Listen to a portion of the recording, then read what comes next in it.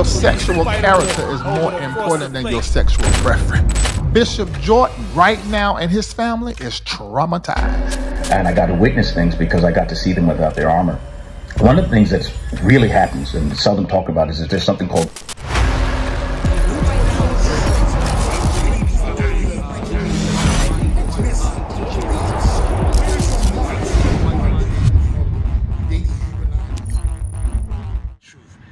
have in the body of Christ. The body of Christ is mess.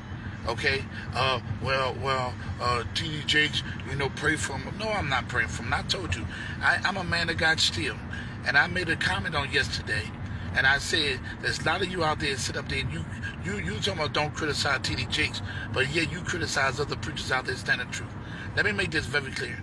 I could care less how much arrogant you think that Geno Jennings is, and I'm sure, and if me and Geno Jennings talk, there are some things that we make gray hairs that we have to discuss.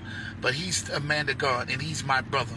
If a man, the Bible said, he that do the will of my Father is the same my mother, my brother, and my sister. And if all you got is arrogance because Geno Jennings preached the word, whatever he preached as the word does not offend me. And like I said in the class, if it offends you, if that man offends you, then that means you got to check your own spirit. Because whatever the Holy Ghost is saying, and we're going to address this tonight, and if you're offended by the Holy Ghost, then you just offended. Some of these people take me out. I've been seeing on the internet that people have been holding whole messages, whole teaching sessions defending TD Jakes. Now, one thing that y'all say that we don't know, well, we don't know. One thing I do know, that ain't no man of God supposed to be at no P. Diddy party, period. No man of God. I don't care who you is, even if it wasn't TD Jakes.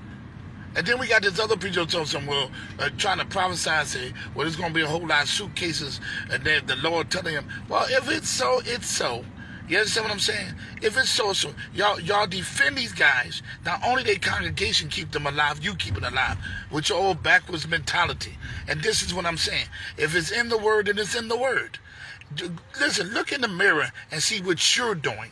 Look in the mirror and see if you helping somebody get saved.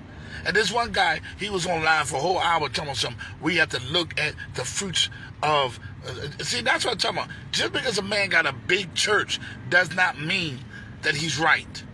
And a small church is not jealous of the people that got big churches. And if you got any sense, if you any doctrine degree holder, you will understand that the Bible said that hell is large itself because more people are going to hell now.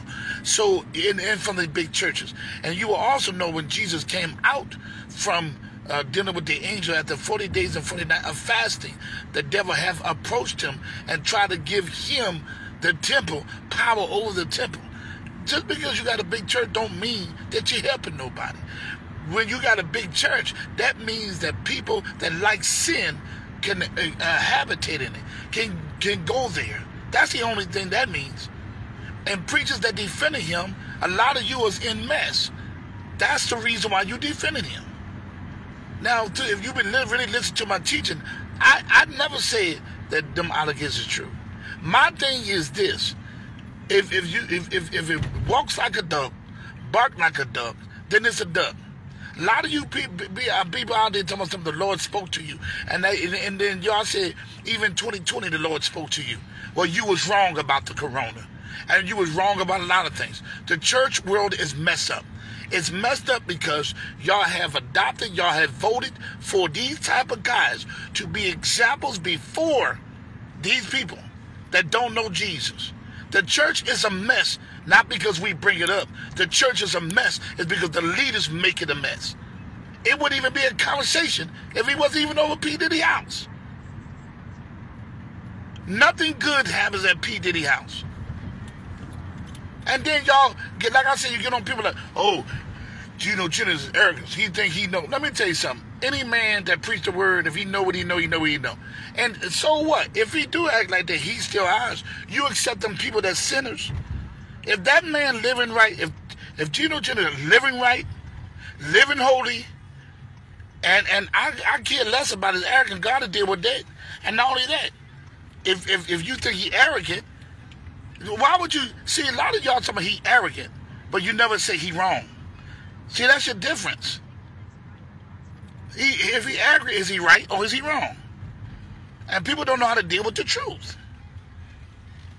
Really arrogant or not. Well, these Clever O'Dollar was a deceiver. He showed you he was a deceiver. Just like T.D. Jakes and the rest of them. So if you call yourself holy, you ain't supposed to be on the side of an unrighteous man. And stop saying, well, we ain't have no... Well, again, none of you preachers answer that question. What is he doing at P. Diddy Park? What is he hanging around P. Diddy for? What is he...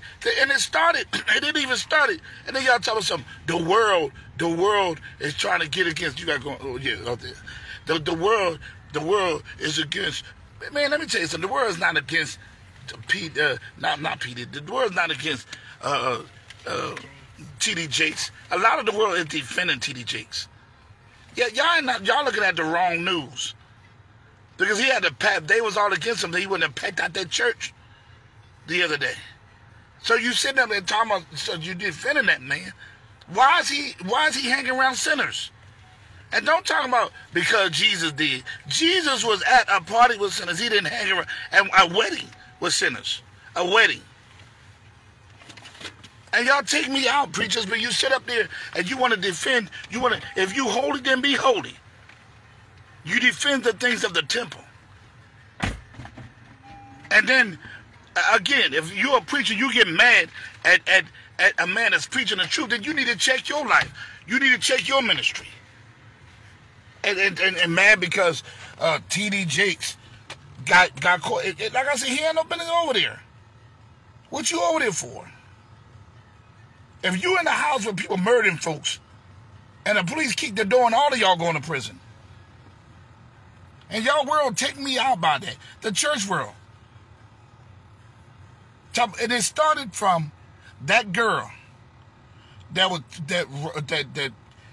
told it all about P. Diddy. She wasn't even thinking about no T.D. Jakes. And his name came up. Was evidence. Why don't you talk about him not being repentant? You know what? It's arrogant that T.D. Jakes would get in front of millions of people and say that if he did do it, all he had to do is there's enough blood to cover him. Y'all don't say nothing about that. And then he said, well, I don't need to lose the blood. I just walk over this situation. You know why? Because you see that he's people defending him.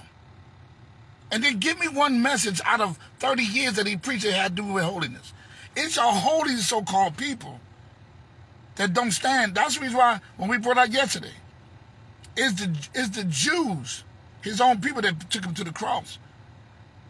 And if people can be blind and take Jesus to the cross and lie on him, then what do you think about us? They don't see what it is that you don't like people that speak the truth, and you call us arrogance, and you call us this, that, and other. If you're gonna call the man of God arrogance, you might as well call me arrogant.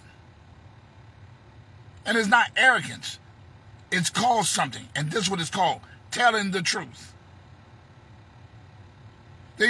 Arrogance is self-interest. And any man that preaches the truth has no self-interest. Because if I had self-interest, I'll just preach happy messages to you. And then not only that, why don't you say nothing at this moment, this moment that the world is against T.D. Jakes. But it didn't stop him from collecting no offering either. On that same day, he looked out there and see it was wall to wall. Just like that other homosexual pastor that died. They put him up on a horse. So how in the world, who are you for?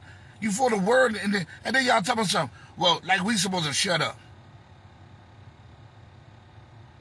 Why do we shut up? The church has shut it up. The true church has shut it up too long, and that's the reason why we got this problem. Because a lot of y'all is Nicodemus. You want to go behind closed doors and talk about stuff. That's what you want to do. You don't want to tell the truth openly because, and then when that guy came up there, I don't know what that guy name. I was going to mention his name. When I get his name, I'll mention his name. He's supposed to be a friend. He probably unfriend me after this. But the thing is this. They going to sit up and talk about, I don't even know where he be at. He be on TV all day. I'm going to get his name. I don't know what the guy's name is. But he's supposed to be some type of icon from the past. I don't know. You don't know where he's standing. He even standing, he wanted to criticize Carlton Pearson for you know, and I wasn't on Carlton Pearson's side either. But then you want to criticize Carlton Pearson. But you don't want to sit up there and deal with T.D. Jakes. I'm asking a question. What he's doing at P. Diddy house? And some of y'all supposed to be holding, but you have backslidden. You're backslidden.